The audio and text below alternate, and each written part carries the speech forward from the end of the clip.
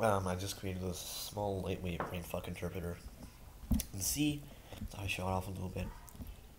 You can see it kind of works. This is the typical Hello World program, and you can see right here I have it working. It does this. I mean, it does put car.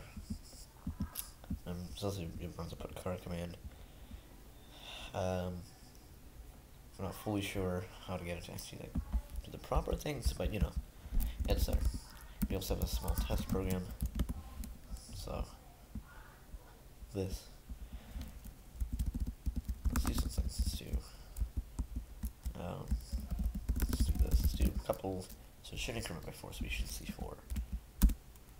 Oh shit, I forgot. So, well, it will not put anything because that's not a ASCII character.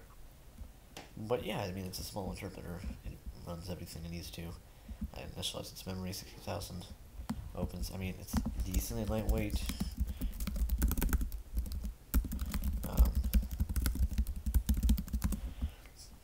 So you can see right here it is 14 kilobytes. This is after.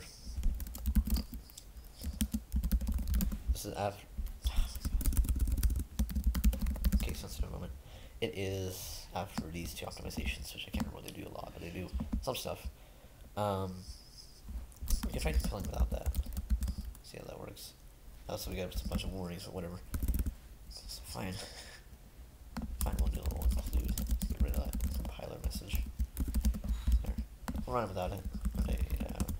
Oops, sorry. OWF. Yeah, it's the same thing. GCC clang. No optimizations hurt it. Without the optimization, without that, see, it's ballooned to 54 kilobytes. We also put to 14 kilobytes. So the smallest interpreter I think was like 500 bytes or something, written for the Amiga operating system.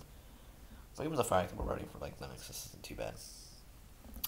Die-hard Linux enthusiasts will remind me that this is completely trash. This is a terrible size. It should be at least 2 kilobytes. No, it should be not 2 bytes in total. My bad. But I tried. I don't understand what this does. I mean, I know what it does. I mean, I know what all these symbols mean. It's just BrainF is really hard to get your mind around, kind of. So we just increment it. We repeat multiple times. We repeat even more times. Shit. I never realized you could. I just realized. I mean, I should have realized, but you can do nested loops. That's so cool. I mean, it does a complete language, and people have written interpreters, BrainF interpreters in BrainF. Wacky people, but they do it. Yeah, I wrote in C and still, it's like kind of interesting. Yeah, memory allocation. That's what actually tripped me up over here. I was implicitly declaring it, and I was trying to write to it, and I didn't realize that. I didn't allocate any memory for this variable. Shut up about the name. Okay, I did it on the whim. Yeah, so that's about it. I mean, it's on GitHub if you want to check it out. electrocorp / brainfuck - compiler, I think. I think it has a sensor in it. Hold on. Yeah, I'm pretty sure it has a sensor in the actual GitHub. I'll put it in the description, but yeah. Anyway, yeah. See ya.